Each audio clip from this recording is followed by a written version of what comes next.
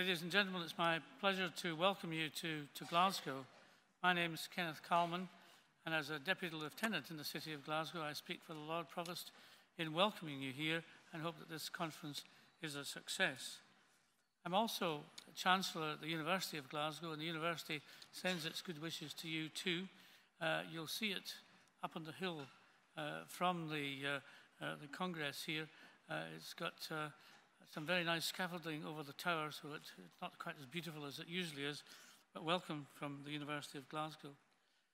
This part of town is important. It's right on the banks of the River Clyde. 20% of all ships built in the early 1900s came from here in Glasgow, across the world. And the other thing you'll see is a very large crane outside.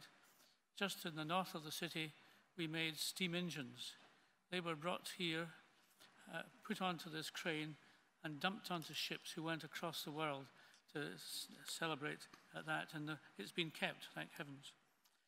Today, the weather is a very typical Glasgow day. It's very important also for me to be here today, as I've had some interest in palliative care over the centuries, it seems. Sam and I met at least 40 years ago, if not longer, and it's nice to be here and for me to be brought up to speed. This particular presentation by Professor Clark is an important one. He works as part of the university down in the campus in Dumfries, a beautiful campus to work in, and his interests are wide-ranging across palliative care. He has a particular knowledge of the work and life of Dame Cicely Saunders and is editing her letters and selected publications and working on a new biography to be published in 2018. And indeed, I first met Dame Cicely probably in 1972. He's got lots of other things he's doing and writing, but what he's going to do today is talk about global interventions at the end of life, and he's working with a good team, as all these things have to be, and I'm looking forward very much to hearing from him tonight. David.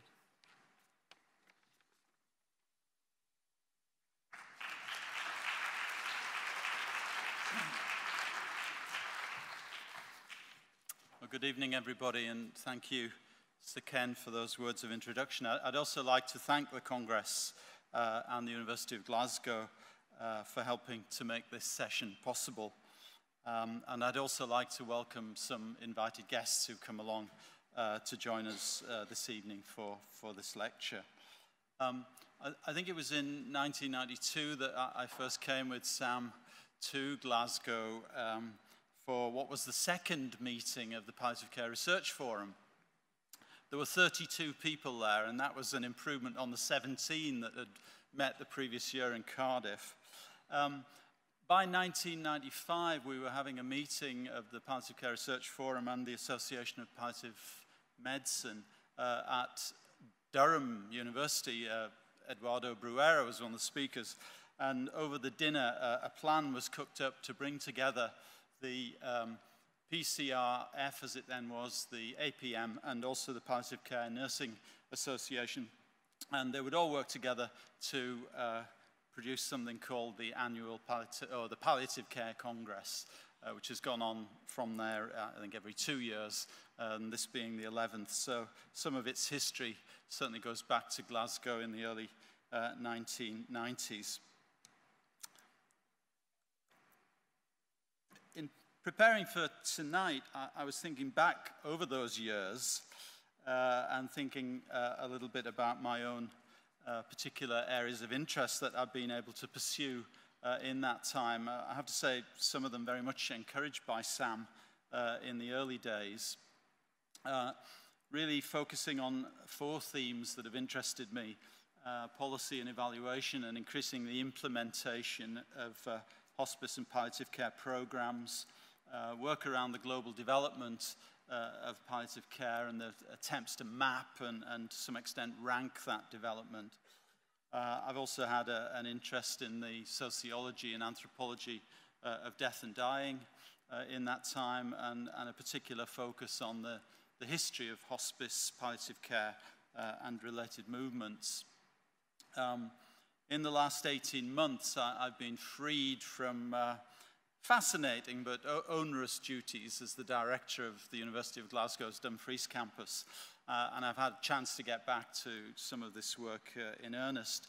Most recently, been working with Scottish Government on the preparation of its strategic framework for action, which will shape the direction of palliative and end-of-life care over the next 5 years here in Scotland. And also doing some particular studies locally on the situation of patients in hospital and their likelihood of death within a year in Scotland. And this has been some work that has caused a lot of interest, not only locally but further afield, where we've showed that in effect now twice in 2 separate studies that on any given day in Scotland, 1/3 of patients in hospital are in the last year of life. So a great opportunity for some of this advocacy and focus on end-of-life planning to be taken up if these patients can be identified. So this has been some of the work I've been doing, focused around these different themes. I got these books out on my kitchen table a couple of days ago. I was slightly tired when I'd laid them all out, and some of them I'd forgotten about, and probably you've forgotten about most of them.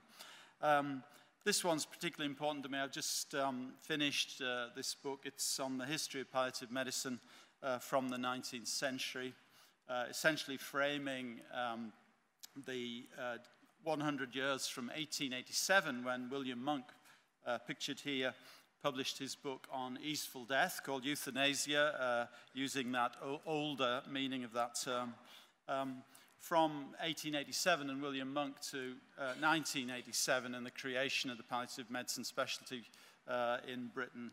This is essentially the theme of this new book, which is coming out in October, September of this year. So all of these interests, in a sense, have shaped where we've got to with this new project, Global Interventions at the End of Life.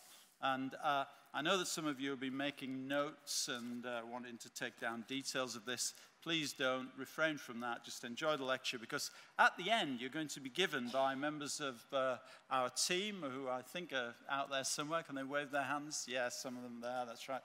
You're going to be given a copy of this remarkable origami that we produced, especially for you, that captures the whole of this lecture just in a few small sheets of paper. So make sure you go home with one of these. So Global Interventions at the End of Life, it's a study funded by the Wellcome Trust under its Investigator scheme. I've been lucky enough to get a Wellcome Trust Investigator Award, and it is really exploring these 3 major questions. We're interested in why and how and with what consequences a field of end-of-life care has emerged around the world in recent decades. We're particularly interested in how end-of-life interventions of various kinds are being formulated and delivered in different settings and with different kinds of outcomes and implications. And what we're trying to do ultimately is to somehow get above this whole emergence of a global field, and as social scientists, frame the issue in perhaps some new ways, bring some new concepts and ideas to the table that might over time lead to greater efficacy in this work and also contribute to the sustainability of end-of-life care programs and interventions in the future. Because as we are going to see, the demand for these kinds of interventions is going to grow very significantly in the coming decades. So I'm lucky enough to have a great team of colleagues to work with on this project. This was us just 1 year ago when our group formed. First day of our study, the 1st of March 2015. On the left is Shahaduz Zaman, who's a medically qualified medical anthropologist with particular interests in global health, originally from Bangladesh. Then myself, then Katrina Forrest, who is from this part of the world, from Glasgow, our public engagement officer, who has been working with us from the beginning of the project, looking at ways to engage wider audiences in the work that we're doing. using a variety of media, which I'll explore more later on. And then Hamilton Inbadas from Tamil Nadu, an ordained priest in the Church of South India, trained in ethics and theology, and working with us on our team. So that was us a year ago, and now we've expanded a little bit. We've been able to appoint a new lecturer to work with us, Naomi Richards, who is pictured in the middle at the top there. And also we've engaged a lecturer in public health, a social scientist, Sandy Whitelaw, at the bottom there. Both of these people now working with us very closely as our project unfolds. I thought it might be helpful to try and get some sense of the scale of the questions that we're trying to address by looking at this diagram that was produced by the Wellcome Trust a couple of years ago, and it was an attempt to classify not just the numbers of people who died in the course of the whole of the 20th century, but also the major causes of death, and you can see them outlined there in the denser colors: non-communicable diseases, death caused by human interventions of various kinds, war and conflict and so on. Cancer, rather small actually, figure in relation to the total, and infectious disease, a massive number. My purpose here isn't to go through that in detail, but to raise a question that arises from it. This figure of 5.5 billion people who died in the whole of the 20th century, as far as we are able to estimate, is in fact a figure which is lower than the current population of the world. I think this puts it, you might say, well, that's comparing an apple with an orange, but I think it gives us some sense of the scale of the issue when we're looking at human mortality and interventions at the end of life that we are going to face in the coming decades. There are more people alive today in the world than died in the entire 20th century. So this is something of the scale of the issue that we're trying to look at. We know at the moment that there are something like 56 million deaths in the world occurring every year. 85% of these in the developing countries, though most of the discussion about the manner of the deaths of those people and how they're cared for focuses on the 15% who die in the richer parts of the world. There are sketchy estimates of what these figures might turn into in the future, but we've seen an estimate that by 2050 there could be something like 90 million deaths occurring in the world every year.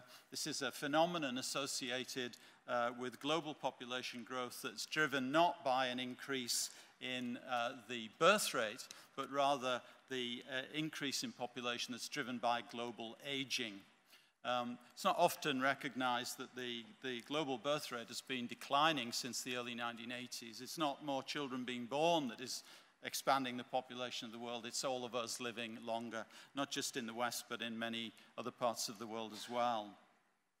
So there are many, many implications here for thinking about end-of-life issues in this global context. And then within that, there are new and unpredictable challenges that result from new infectious diseases. We've seen the impact in the 20th century of HIV and AIDS and multi-drug-resistant TB. There are also now, as we're living throughout this moment, complex humanitarian emergencies, which are also adding to the figures of numbers of people dying in different circumstances all around the world. And if you take that kind of 90 million figure and you do a quick calculus based on the number of people who are affected by the death of any one person, then we could be looking by the second half of this century at some 500 million people each year who will experience the death of someone close to them, whatever the nice term is for that, someone important to them. It's such a touching and heartwarming phrase, isn't it? So these are some of the trends and then the challenges that flow from that. We're concerned about the numbers growing, but we're also concerned about, if you like, the global preparedness for this. To what extent is the world, is global society, and all of the communities within that society engaged with the challenge that lies ahead? not only as in some communities people become more enabled to deal with these situations, but recognizing also that in other places and other communities they become more impoverished in their ability to respond to these questions.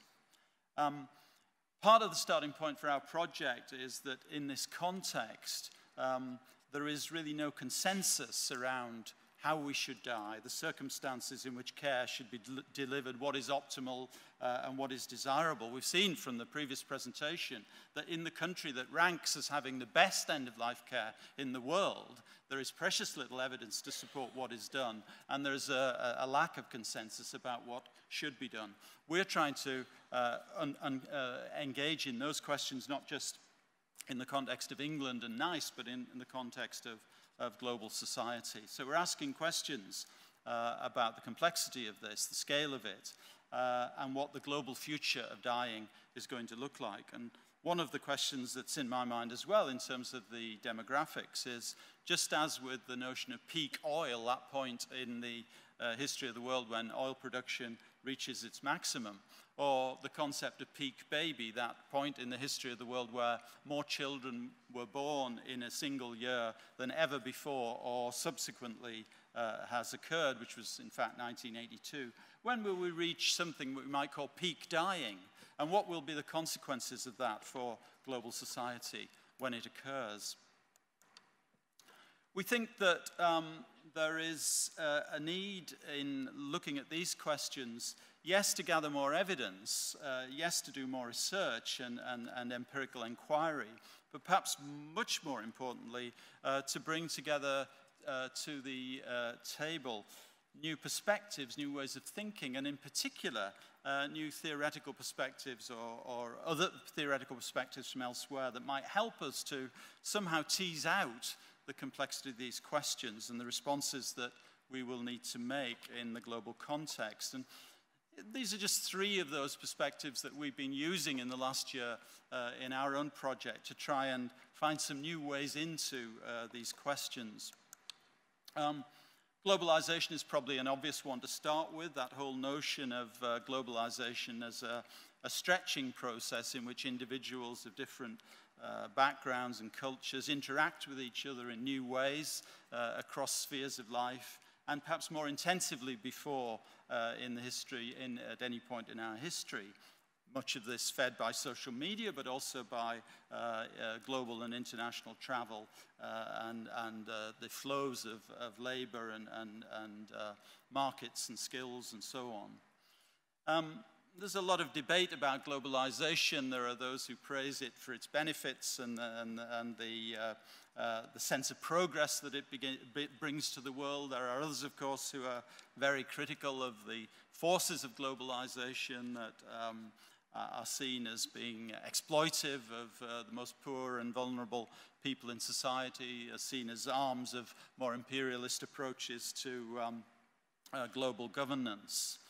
But the whole idea of globalization, I think, has forced us to stop thinking about national character as somehow the defining principle of how we make sense of peoples of different jurisdictions and countries, and has turned our attention much more to issues about identity, about gender, about the politics of these things, about ethnicity, and within that we see the role of cultural champions, of religious and other kinds of new social movements playing a very strong part in the way in which the sense of globalization affecting us at a very personal and individual level is being played out.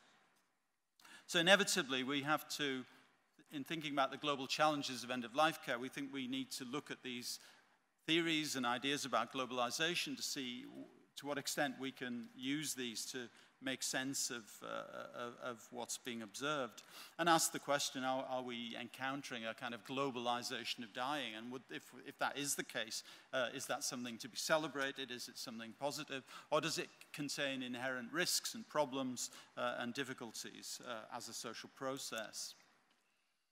Linked to that, there's a developing field in policy studies known as policy transfer. It's sometimes referred to as policy mobilities, Essentially, it's asking the question, what happens when you take one policy intervention or approach developed in a particular setting and seek to implement it somewhere else in order to achieve similar goals. And this whole idea of transferring ideas, policies and strategies from one location to another, we think is very, very relevant to an understanding of the global development of end-of-life care, palliative care in particular, ideas coming from hospice. We often read in the international palliative care literature about the importance of finding models that work and then rolling them out internationally and globally. The policy transfer literature, the frame that you get when you start to use globalization as a theme to look at these issues, really starts to question the value of that approach and the wisdom of seeking with enthusiasm and passion to roll out things that have worked in one place, or, as we've seen with the Liverpool Care Pathway, haven't worked in one place to other settings. I'll come on to this later, but we're interested in our study in the Liverpool Care Pathway, not so much for an understanding of what went wrong in Britain, though I think that is badly needed and is yet to be done. But I think our focus will be on the 20 or more countries to which the Liverpool Care Pathway was rolled out in this language and about which there has so far as I'm aware, please correct me if this isn't the case, been any commentary. So that, we are dealing here with a kind of global set of challenges around the ways in which policies, strategies, innovations roll out and transfer from one location to another. And we think this is a very fruitful line of inquiry for us. But perhaps the most exciting for me intellectually of the approaches that we've been exploring came very much from Zaman's ideas and thinking. Draws on the work of Dipesh Chakrabarty, very notable Bengali scholar who's working in the field of post-colonial studies, sometimes referred to as subaltern studies. And we've learned about this from Zaman, and he's learned about it from Dipesh himself, is in regular contact with. And it's captured, I think, in this wonderful metaphor, this notion of the waiting room of history. What are we talking about here? Well, what Dipesh is really saying is that the underlying assumption that exists in the global context of making comparisons between the rich world and the poor world, or the developing and the developed world, is that somehow the developing world is in a process of catching up with what has already been achieved elsewhere. And he describes this as a narrative of transition that all developing countries are seeking to pass through. And it's one in which the archetype of what is to be achieved is defined in terms of European values and the values of the Enlightenment. These are the archetypes that other less developed nations are seeking to arrive at. And this could be democracy, it could be prosperity, it could be universal suffrage, a whole range of ideas that promulgated within the European Enlightenment project, which others now are seeking to achieve and are in the waiting room of history, waiting for this to happen. In that narrative, therefore, the situation of the developing world and low and middle income countries, where, as you'll remember, 85% of all the world's deaths takes place, is one that's characterized by concepts of lack, of absence, of incompleteness. You'll often hear it at palliative care meetings, and I've certainly heard it when you say to somebody, or you hear it said, do you have opioid availability in your country? And the person says, not yet. So it's this notion that we have yet to arrive somewhere that you have already arrived at. Now, we think that this is very, very fruitful terrain for exploring attempts to globalize specialist palliative care and the beliefs, ideologies, practices that exist within the palliative care movement into settings around the world. And what really Chakrabarty is pointing to here is that the relationship of transfer is one that needs to be seen in this kind of light, but needs to be added to with the concept of translation.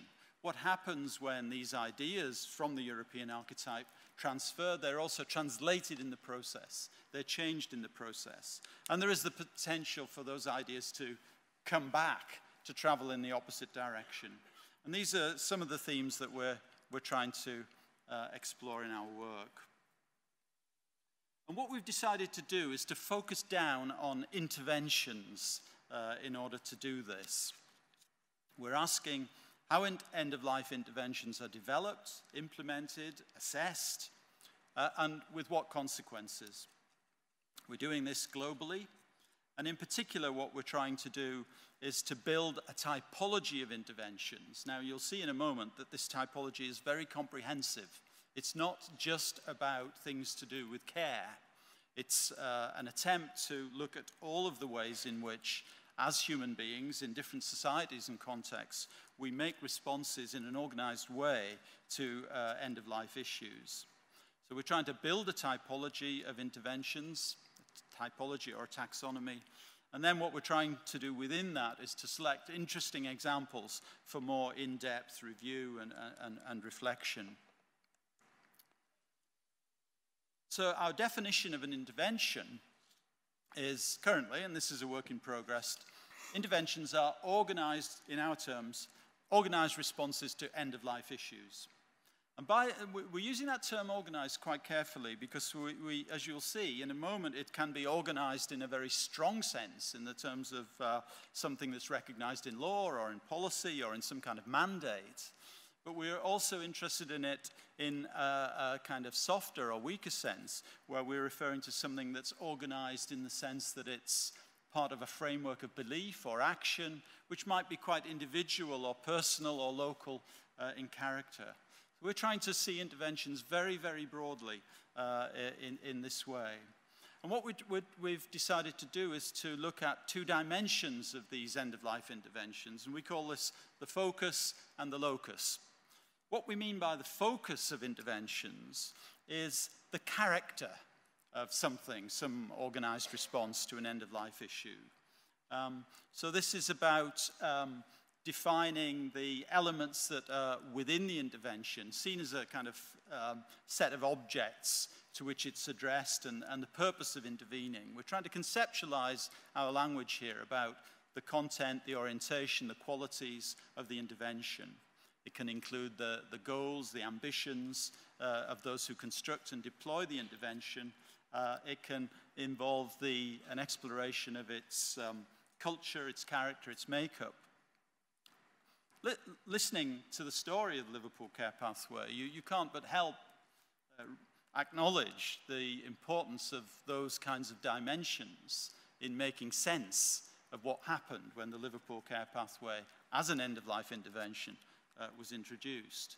But we feel that those dimensions of the focus are often overlooked. We go straight to evidence of efficacy, but we don't properly tease out some of these other more subtle and dynamic characteristics of the intervention. We add to that the locus, and by this we mean the geographical scope and spread of the intervention. So we're particularly interested in our study in interventions that move around between different jurisdictions, different parts of the world, or different settings. And we're especially interested in the way in which the focus of an intervention might change when the locus is also changed.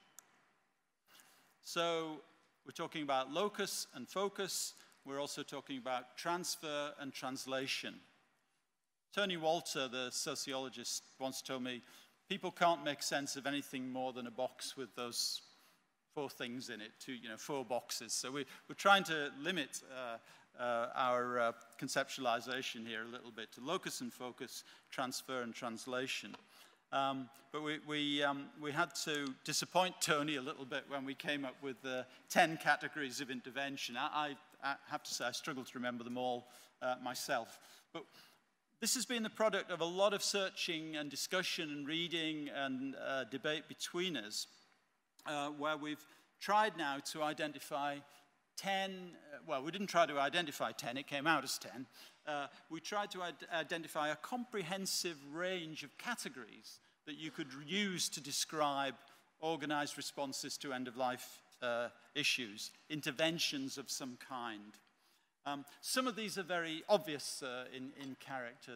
They relate to particular types of clinical intervention or to particular sorts of services. They relate to specific policies around end-of-life care. But we've also added in other things. We think education, for example, is an intervention. We think research itself is an intervention, and we need to be more reflexive in our thinking about the role that research plays in not only understanding the world, but also in changing it. And we've also started to identify some kinds of interventions that may not immediately appear as interventions. And that was partly being challenged by the Wellcome Trust when I was in the process of applying for this grant. Part of the process involved an interview, and I remember being asked by a social anthropologist, when is an intervention not an intervention? What would you define out of being an intervention? And so we started to think about, for example, here in the bottom right category, self-determined interventions, things that individuals might engage in, actions, decisions, choices made by individuals to engage in or indeed to refrain from something that has implications for them at the end of their life or the end of the life of another. So just to give that a little more detailing, self-determined interventions could include, but wouldn't be limited to, the voluntary refusal of food and fluids, rational suicide, assisting a suicide, mercy killing. We're also inspired by our colleagues in University of Navarra, the Atlantis project led by Professor Carlos Centeno. They've got a theme running around the intangibles of palliative care. And we rather like this notion. Are there intangible interventions that we could identify which promote and recognize the significance of aspects of human existence that have intrinsic value at the end of life? They might be intangible in character, but very, very important. Issues to do, perhaps, with spiritual care, opportunities to explore meanings, beliefs, values, attitude formation, the ideas that exist around notions of dignity or compassion. These would be interventions that we would put in this intangible category.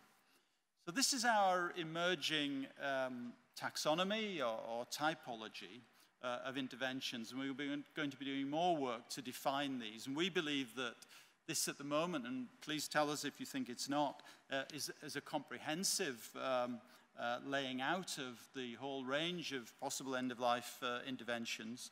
And we want to link that more historically to the broader emergence of the end-of-life field in the global context. We think this is one way of studying the emergence of the field to lay out this taxonomy, typology of interventions.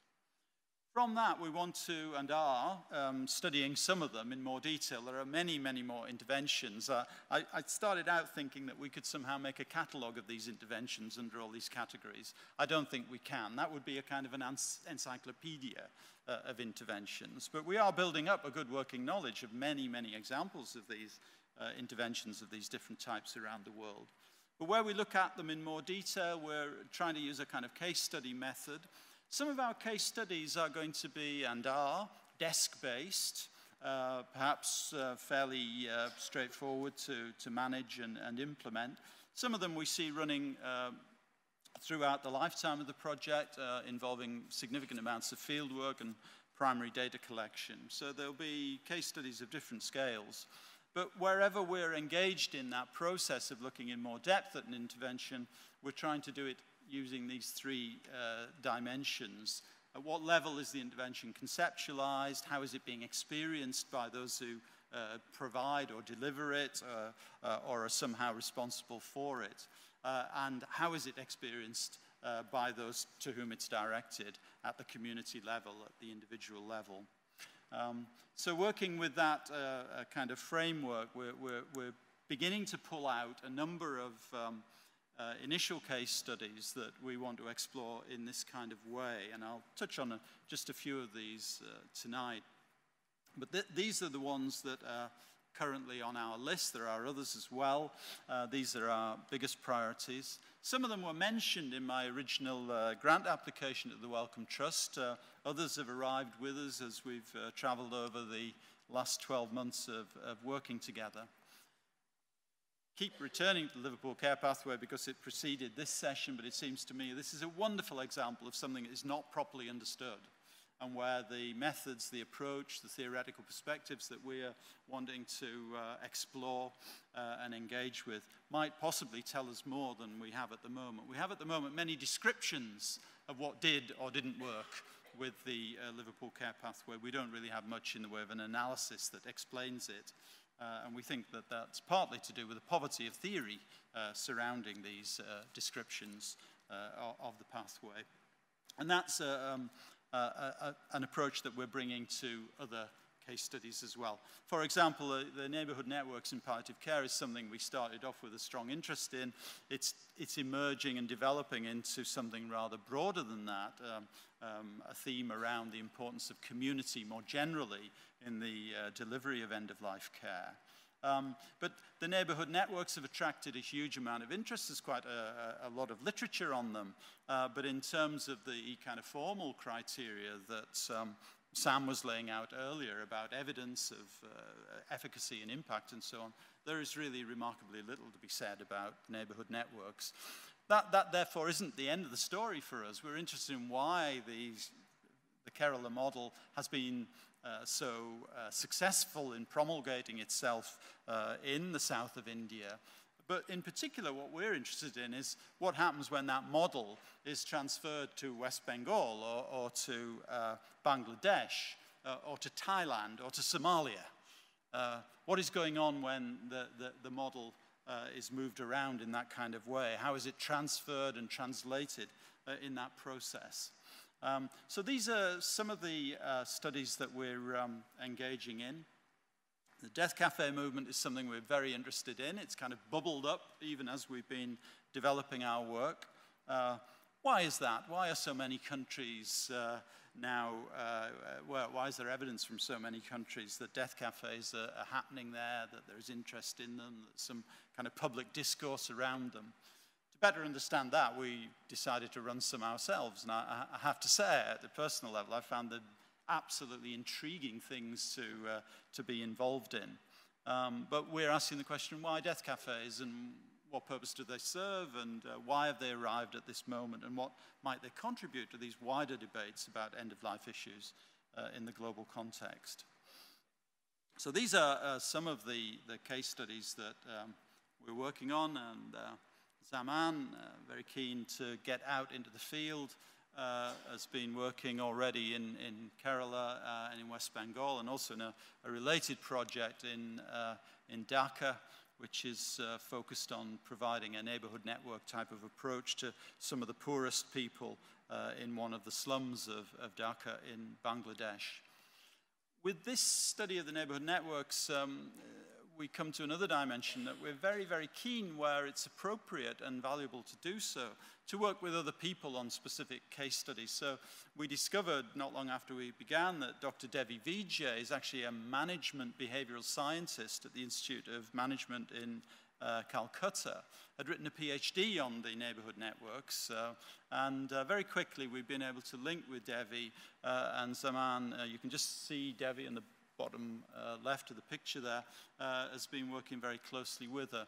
Again, an example of bringing another set of questions and theories and perspectives from the management literature into our own work in order to try and get some different kind of purchase on it. Lovely quotes here from an interview that Zaman did recently.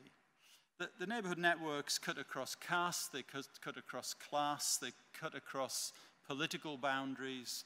They are a fascinating social phenomenon that's being transferred and translated into different contexts.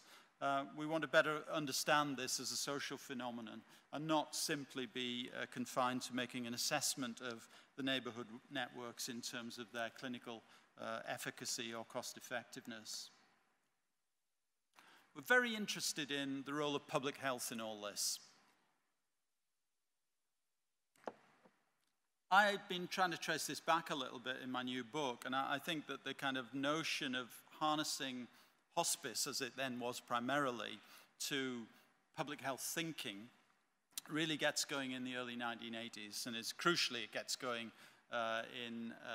with the appointment of Jan Stensvaart as the chief of cancer at WHO in about 1982.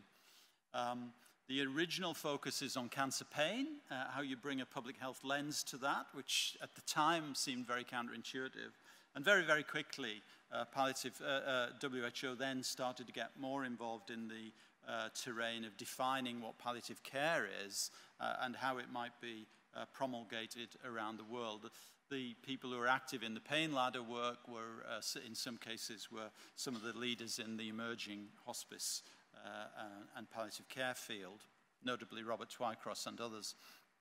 This led to the WHO's famous foundation measures being defined, and from the late 1990s you see it becoming very common to make appeals to the language of public health when talking about how palliative care's goals can be promulgated.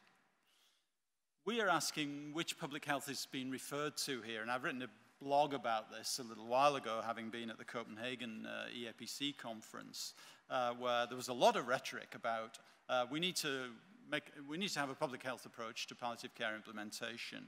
But of course, when you start to scratch below the surface of that, and particularly if you work with people who know something about the history of public health, you realize that public health is in many ways just as ill-defined, just as much a disputed space as is palliative care itself. So I found it really interesting that palliative care, which often can be seen not knowing where its boundaries begin and end, not knowing what its definition is, means huge attempt in the United States to redefine palliative care in a way that the founders of the hospice movement in Britain would barely recognize. A disputed space around palliative care, its definition and boundaries. Oh, well, we'll get out of this, let's say, mess by harnessing to public health. And then you look at public health, you find there's no definition of it that's agreed. There's huge dispute about the new public health and the old public health, whether it's an epidemiological or a political model, etc., etc. So we're really interested in this and trying to explore that, in particular through the trajectory of WHO from the 1980s as a chief agent in the introduction of public health into the discourse of palliative care. And this led us to a little study which we've just completed, and in fact we just submitted it to a journal yesterday, where we were sitting around thinking about one aspect of this public health approach, and we were thinking about one of our categories of intervention, which is advocacy, and we were looking and thinking about these palliative care declarations, and particularly the 2014 declaration from the World Health Assembly, which came out of that global atlas of palliative care and called on all governments to engage in the delivery and integration of palliative care into their national health strategies. So we've done a piece of work here. It's been particularly Hamilton that's been leading on it. He's done some diligent work digging around and searching for declarations that relate to palliative care. And we're going to go on from this to look at other declarations that relate to assisted dying, to end-of-life issues for older people, and also pain. But we started with palliative care, kind of low-hanging fruit, mapping the rise and the spread and the contents and the purpose of palliative care declarations. This slide is already slightly out of date. After it was completed, Hamilton found a fourth one. I told Phil Larkin on the telephone yesterday, the president of the EAPC, I said, "Do you know how many palliative care declarations there are, Phil?" And he said, "I have no idea." And I said, "Well, we found 34 of them." And he said, "Well, it makes you wonder whether we need another one." So whether there's going to be one in Dublin in June when the EAPC meet, well, you watch that space. But there is something going on. Why these declarations? What do they consist of?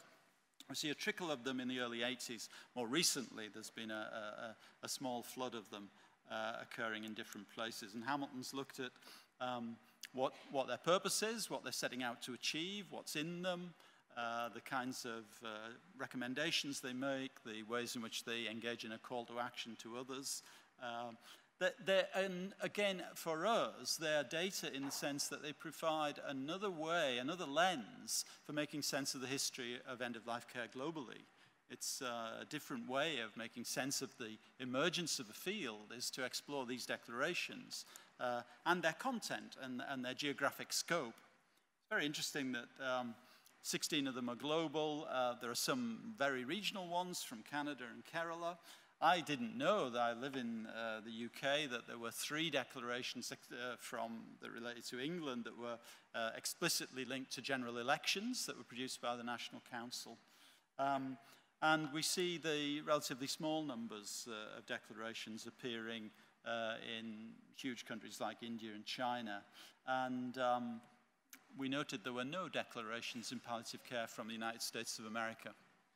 So it's telling you something about the character of the field, what's important to it. And down the right-hand side, Hamilton's been able to identify some of the strongest themes that emerge in these declarations, issues to do with education, policy, the provision of drugs and pain-relieving medications and so on. They give you a very rich and detailed picture of what is on the mind of the palliative care world at any given point over the last few decades, and how those, what is on the mind of those people is being translated into some kind of declaration or set of commitments or call to action. So where are we now with our study? 1 year in, I think we've made quite good progress. The beauty of the Wellcome Trust as a funder is they don't give you or ask you to produce, in my case, a 48-month Gantt chart, where every month you will know exactly what you're going to have for breakfast and what you'll be doing.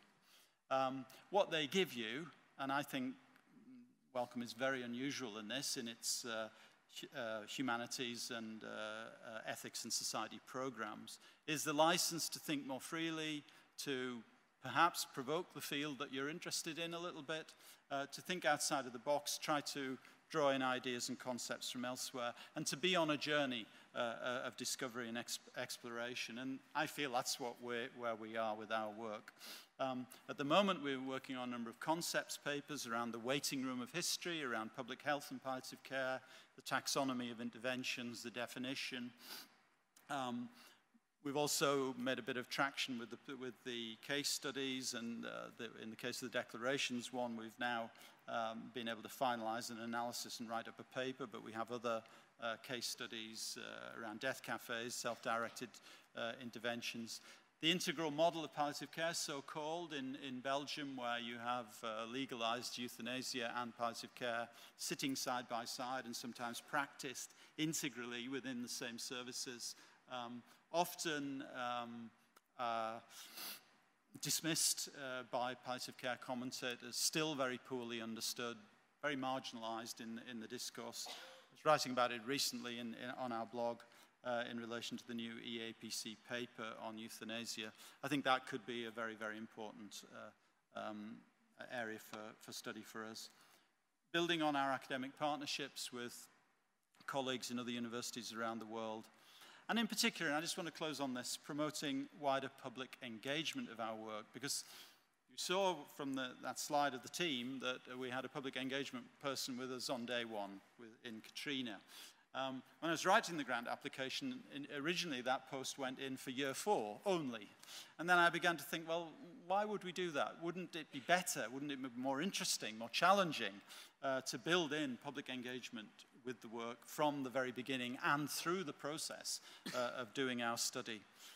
So that's what we've tried to do. It presents all sorts of fascinating opportunities and ways to discuss and share our ideas and engage with a variety of media in order to do that. So we have a website. Well, everyone has a website. We started a blog a whole year before our project started, which by month 1 of the project, March of last year, had already created a kind of community of interest in the work that we were doing. I think we've now got nearly 100 posts on that blog, and we have a lot of people reading it and engaging with it in various ways. We've been very active in the social media, maybe not so active as, what do you call them, Sam? The Lego palliateurs. They seem to be quite active, and we're tweeting away as well and following them a little bit. Video, we've got a number of films and films of lectures and talks and interviews and things on our YouTube channel. Podcasting, doing the same thing. One thing that we were very pleased with that we put on the channel to mark the 10th anniversary of Dame Cicely's death was an interview I did with her just about a month before she died, an excerpt from that. Things that we're trying to add to the field, to be a resource, to be a point of contact, but to get beyond the field as well. It's really heartening when you get responses to this that are coming from people who aren't inside the field. So that's part of the goal of the public engagement. And also organising a number of events. I mentioned the death cafes. This was a death campfire that we had at the end of August in the beautiful region of Dumfries and Galloway, where our project's located. And the death campfire took place in the context of an environmental arts festival. It was off-grid for a whole weekend, with a whole series of events taking place in a remote rural location. Trying to find different audiences, different groups, communities of interest to engage with in discussions about end-of-life issues and interventions. These are some of the key features of the public engagement approach. I just want to conclude with the teamwork culture. I hope you don't think I'm romanticizing or being a bit cheesy here, but I think somehow it's been very important to us as a group of people to find a way of working together that respects the values of our funder in terms of openness and respect and commitment, and to demonstrate those values in the way that our team works. So we've fostered, partly intentionally, partly unintentionally, a sense of respect and kindness between our colleagues. We meet together regularly. One of the things we like to do each month, instead of having a kind of staff meeting, we have something called a curated meeting, where one member of the team takes responsibility for the event for a couple of hours. It's usually held somewhere away from the university. So this one we call Coffee and Chakrabarti. This is when Zaman introduced us to the work of Dipesh Chakrabarti some months ago in a cafe in Dumfries, but we've held events, these curated meetings in other kinds of places as well. Trying to find a way to generate a culture within our team that will allow ideas and new concepts to prosper in our work. So I'd like to conclude with where we were a year ago exactly. I was speaking at the American Hospice and Palliative Medicine Academy annual conference in Philadelphia almost exactly a year ago today about my work on the project on death in America. And I showed this short film that we'd made in advance of the start of our project. And on reviewing it again 1 year later, I think we still feel fairly confident that this film captures what our study's about and where we're trying to go. So thank you very much for listening. We can have a bit of a discussion in the room before we all go, but we will be around for the networking opportunity that exists later on. I think that will involve the ingestion of fluids and food as well. So if you want to talk to people in our team, that would be very nice. Talk to our guests. And please make sure you go away with the origami, which you will treasure and probably will have framed on your wall before very long. So thanks for listening, and I hope you enjoy this little film. It only lasts 90 seconds.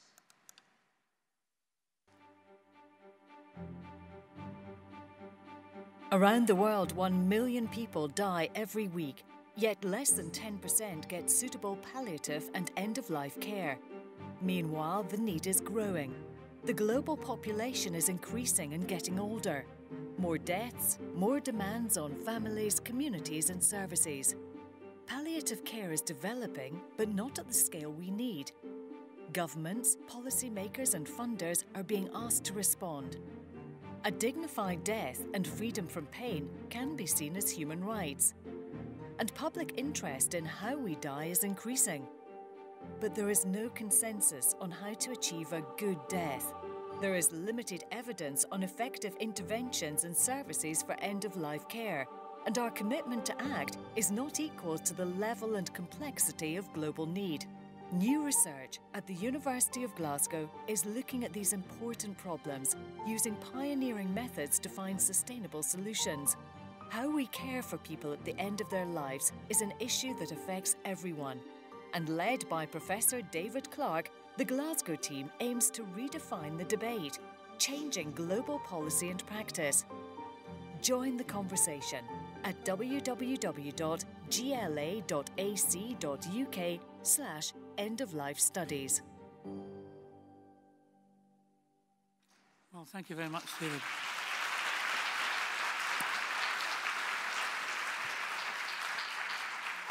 Thank you very much indeed for, I think, a very different view of palliative care and dying, which I found fascinating and quite exciting. Interestingly, the last slide or so, in fact, the university logo's up there, and its motto is Viva Veritas Vita, the way, the truth, and the life, which is actually quite a nice one for palliative care too. We've got time for a few questions. Any comments? Hands up, please. The only comment I had, David, was you talked about the developing world getting contributions and thoughts from the developed world. There must be another way around that in which the developing world gives us something important. That's the idea of transfer and translation. That's why we want to look more carefully at what is already happening in the developing world and the low and middle income countries. I think that can sometimes be a rather trite statement, you know, that's often heard at palliative care conferences. You will have heard this in India or Africa, usually from a European or American. You've got so much to teach us, and it's always jars with me a little bit. But I think that is what we're trying to foster, this notion of transfer and translation, and trying better to understand what happens when ideas and concepts, interventions developed in one place move from one place to another. And that doesn't just have to be from the rich world to the poorer parts of the world. Any further comments? Yep, somebody here. There's one here. Ben Ritson-Tyler, I'm a palliative medicine consultant. I'm particularly interested in workforce planning. And what you have said today is just open some thought, is that you talked about the peaking of the number of deaths in the world. You said 82 was the peaking for the birth. So where do you think the peak may be? Do we add another 80 years or more? We don't know, and I've actually had a bit of email correspondence with Danny Dorling, the geographer, on this. I don't know if people here know Danny's work, but we're very keen on it. There can only be estimates. I mean, in the rich world, you estimate that 1% of the population dies annually. But you have to take account also of natural disaster, of war, of the potential for major disruptions due to migration, problems of famine. It's hard to know, but I think that we probably will reach that point sometime in the next 30 to 40 years. But you know, it can only be, it's one of those things that can only be understood retrospectively. But I'm just using it as a kind of concept to raise awareness in people's minds that we are facing. I mean, another metaphor would be a tsunami of death and dying. And one of the questions we're asking is, to what extent are we in our communities around the world aware that this is going to happen, and what degree of preparedness exists? Because I think you'll have gathered it's implicit in our approach that workforce planning is an aspect of it, but much of the care, much of the response, much of the delivery is not going to be done by a workforce in the conventional sense of those who are trained and paid to do something.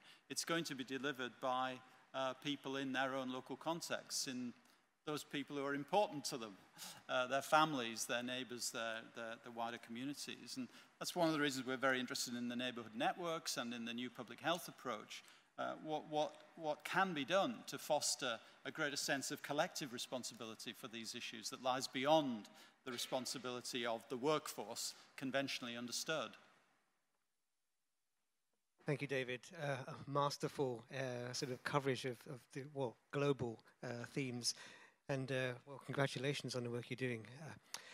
I'm really pleased that you decided to bring into your sort of purview what you call integral palliative care, and that's in looking at the side-by-side development of assisted dying and end-of-life care. And it's absolutely right that those things should be looked at together, because we've had for a long time a kind of polarization, as if the two couldn't exist in the same room. But interestingly, they go back to exactly the same roots, the idea that people should be able to determine what happens to them in healthcare, and also we should be looking at individuals' needs. And it's interesting that, you know, when people say they want to have this or that as part of their end-of-life care, that's fine, it's on the agenda, it's on the menu. But when people talk about when they want to die, that's not on the agenda. So I'm really glad that you are putting this also onto your very important menu. Yeah, I think it's a challenging area, and it's not necessarily one that will make us or me popular with some colleagues in palliative care, because as you've said, traditionally, historically, there's been this great opposition between those who favour assisted dying and the legalisation of euthanasia and those who promote palliative care. And it's often said that by promoting palliative care, you would obviate the need for assisted dying. I'm also very struck by the way in which there are only 3 countries in the world which have legalised euthanasia. They're all in Europe. And one of them is Belgium, and in that country, at least in Flanders, there is this integration going on. It's deeply marginalised in the discourse of palliative care and at meetings. It's one of the few occasions I've ever seen somebody shouted down at a palliative care meeting when they talked about this. They even deigned to talk about it, and they were shouted down. This isn't the subject of a palliative care meeting. I think that is perhaps changing a bit. Nobody's shouted yet. So it will be a tricky one to do, but we're interested in knowing just as much about the values and the motivations and the passions of those who see this as something that is appropriate and viable and sustainable. So it won't be an easy area to study, but I think it will be an important one. There's one comment here, not our last comment. One there, two comments, 2 quick comments, please. Just to pick up on the Belgian example there. Do you notice any decrease in resistance within the palliative care movement to the other side, if you like, the more controversial side? I don't know. How's that measured? I mean, the decrease in resistance wouldn't be reflected in the new EAPC paper on the same, which says that that assisted dying has no place within palliative care. And that was the settled position 11, 12 years ago and has been reiterated just in the Journal of Palliative Medicine last month. So that wouldn't be a very good marker of a change, but I think there would be other ways to explore that, and maybe we could try and look at that. Hello, thank you, David. Sarah Russell from Hospice UK. Just very quickly, I was very interested in what you said about death cafes, and I wondered where you saw those fitting into palliative and hospice care providers. Are they something separate, or are they something public? What are your thoughts about death cafes? Sorry, I didn't quite catch that. The question was about the death cafes? Yeah, where they sit in with hospice and palliative care services. Is this something they should be doing, or is it a public-led, community-led initiative? I think for me, and I mean, I don't have any immediate claims to expertise on this, other than the fact that we've been starting to look at them and we've run some ourselves. There's again a kind of issue around what is a death cafe, and there is an organisation that tries to define what it should be and within particular kinds of boundaries. And we've followed that in the events we've held. They're absolutely not just about care. They can be about all sorts of other things to do with death and dying. For me, the beauty of them is that they take place in cafes. You know, you take over a cafe for an evening, you have coffee and cake, and basically you can talk about anything you want to do with death, dying, and bereavement in any way you want.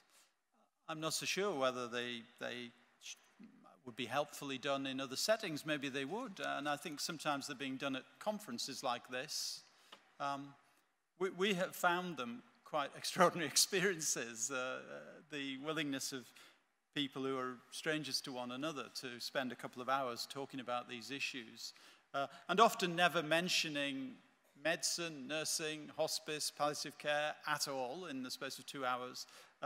We found this quite intriguing, and as another kind of social movement bubbling up, I think it merits better understanding. And they seem to be great fun to do. Ladies and gentlemen, can I ask you to thank David and his team for a fascinating talk.